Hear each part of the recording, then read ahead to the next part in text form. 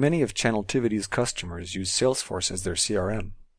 This video shows how you can synchronize your Channeltivity partner data with Salesforce so that both sides are always up to date.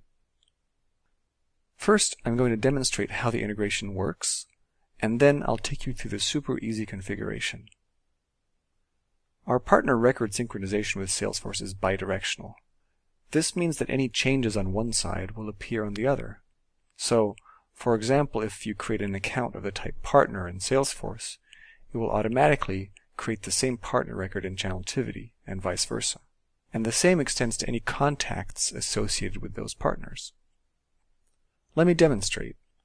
I'm creating a new active partner in Channeltivity. I fill out all the fields, press Save, go to Salesforce, and then refresh my page in Salesforce to see that the same record was created there as well.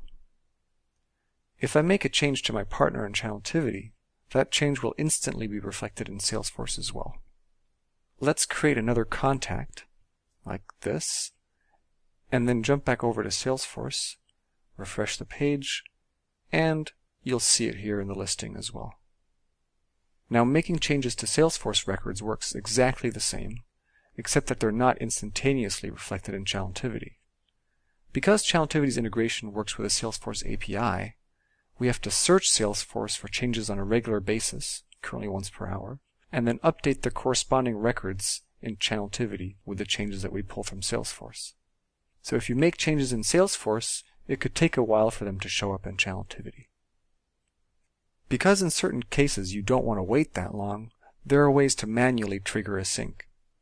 There's a little expandable area in the status box with a link to do an immediate sync, or you can actually just press the Edit button, which will automatically pull changes from Salesforce before displaying the form and data. We do this to avoid conflicts as much as possible. That's pretty much how Channeltivity synchronizes partner records and contacts with Salesforce. Now let's look at how to configure this integration. Once you've entered your Salesforce credentials, there's a single screen to configure the partner sync. Because we use the Salesforce API, there's nothing to install on the Salesforce side. So let's take a look. The radio buttons at the top allow you to turn the partner sync on and off. Then, there are two sections, one to configure the sync of active partner records, and the other to configure partners that are not active, but in the recruitment process. Those would be your prospective partners. The first setting here allows you to specify what constitutes an active partner in Salesforce. That way, Channeltivity will only import partner records and not your prospects, customers, etc. This setting also controls the Salesforce account type of any partner created by Channeltivity in Salesforce. The next setting allows you to change the condition that triggers the import. Many people want the control of manually selecting which partner records get imported into Channeltivity by checking a box within Salesforce, which is what we see here. For more automation, you can also instead set this to your own custom formula field in Salesforce, but that's an advanced topic. So those are the settings for active partners. You'll see the exact same settings under prospective partners should you want to synchronize those as well.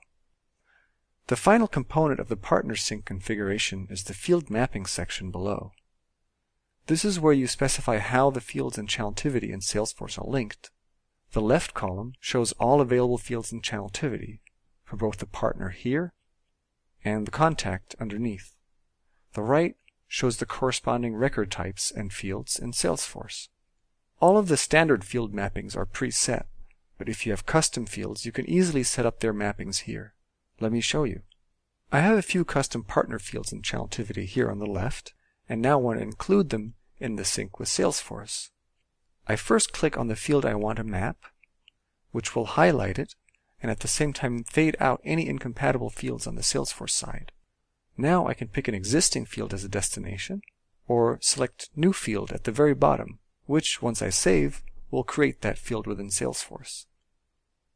As you can see, configuring Channeltivity's partner synchronization with Salesforce is really straightforward.